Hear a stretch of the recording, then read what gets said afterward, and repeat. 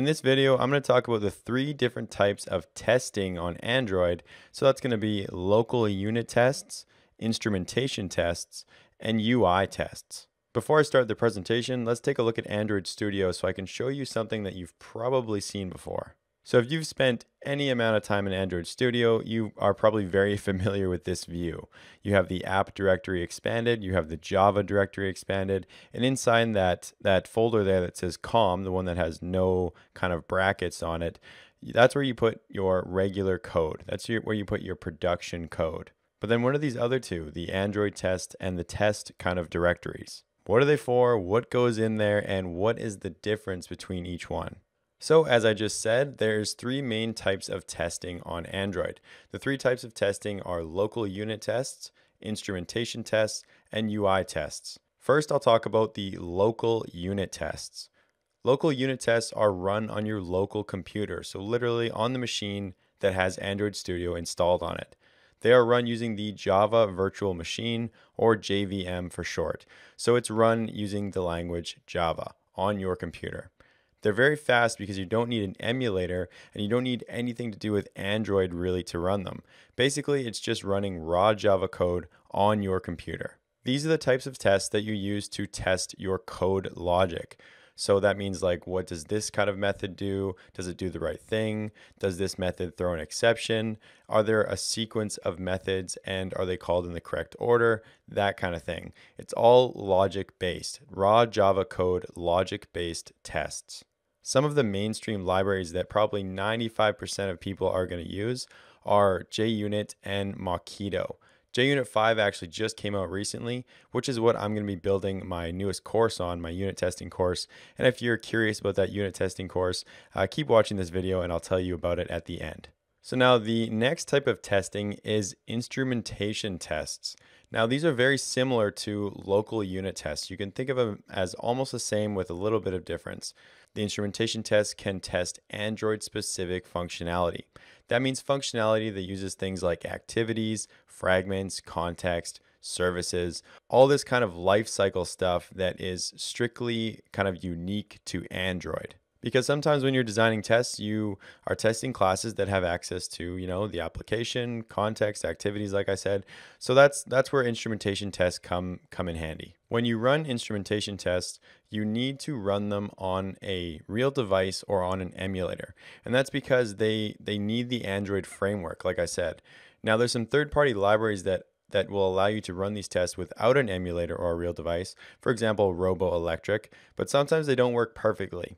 For example, JUnit 5, which is the newest version of JUnit, isn't compatible with Robo-Electric, at least not yet. More than likely, it will be compatible eventually, just not right now. The mainstream libraries for instrumentation tests are the same for local unit tests. That's JUnit 5 and Mockito. However, since JUnit 5 just came out, there's still some Android-specific dependencies that don't work perfectly with it, just like Robo-Electric doesn't quite work perfectly with it. So for the instrumentation tests that I'm going to be doing in the course, I'm going to be using JUnit 4 instead of JUnit 5. So just to be clear, in the course, I'll be using JUnit 5 for the local unit tests, and I'm going to be using JUnit 4 for the instrumentation tests. Both are largely the same. There's just a few things related to the Android framework that aren't quite ready for JUnit 5. So the next type of testing is going to be UI testing. And this is the last sort of category of testing. UI tests are literally for simulating what a user might be doing with your application, whether that's, pressing buttons, entering text, or basically doing anything and everything possible that a user could do. Also, it does these things at speeds that a normal user might not even be able to do. So it might click a button faster than a user ever would or slower than a user ever would. If your UI is going to break your app, these tests will find that problem. Obviously, these UI tests need to be done using the Android framework because it's interacting with the UI. So you need a real device or an emulator to run these tests. These UI tests are done with Expresso, which is a library. If you open any Android project, you're going to see three directories inside the Java folder by default. One of these has nothing in brackets. That's going to be where your production code goes. The second has Android test in brackets, and the third has test in brackets. There's more than one test directory because different tests must be kept in different directories because they use different dependencies. And now I'm going to talk about which directory is used for what and which types of unit tests go in each directory. Just to give you kind of a better picture, here's what the directories are going to look like in Android Studio. You have the source directory, and then inside source is Android test, main, which is the main package directory, and then test. If you're confused about the main package and you've never seen this before, because I know in Android Studio, I think I just showed like COM was the main package, but it's just another view in Android Studio. So here, let me open Android Studio and show you. So earlier I was showing you the Android view, and what we had was COM, which was the package name. Then you had Android test and test. But if we go to the project view from the pull down up here, we expand app, we go to source. Now you can see the real names of these directories. So it's Android test main, which is the main package directory, and test.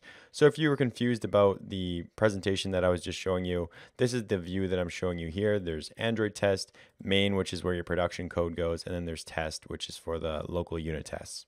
So just remember, instrumentation tests and UI tests belong to the Android test directory. The test directory is for the local unit tests, and then main is where your production code goes with the main package directory. UI tests are done with Expresso. Instrumentation tests are done with Mockito and JUnit. Local unit tests are also done with Mockito and JUnit.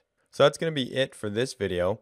Remember, if you want to learn how to write professional grade unit tests and not just learn about which unit tests go in which directories, make an account on my website. It's free, and then you'll get a notification when this course is ready. I'm making a couple unit testing courses, unit testing 1 and unit testing 2. Unit testing 1 is going to be a free course. It's going to be available probably just on my website. I haven't decided yet, using JUnit 5, Mockito, and whatever else I decide. I'm not really done that one yet. And then there's unit testing 2, which will use JUnit 5, Mockito, JUnit 4. That'll also be in there, Dagger, Room, MVVM architecture.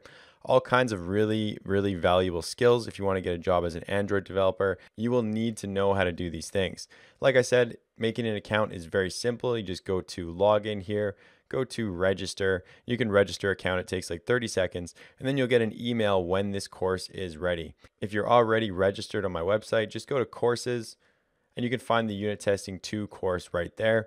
Right now, there's no lectures posted, but I should start posting lectures by next week. If you're still unsure about making an account, even though it's free, even though I got free courses, even though you know you need to learn about unit testing, head over to the More tab right here, go to Testimonials, and take a look and see what some people are saying about my courses. Looks like there's over 100 testimonials so far with an average rating of 4.98 out of 5. That's pretty good. And you can come over here and read what people are saying about my courses. And if that still doesn't convince you, I don't know what else to say. I guess I can say if you don't like them, I'll give you your money back. If you take the free courses, I got nothing to give you back. But I guarantee that's not going to happen. Thanks for watching, and I'll see you in that next video.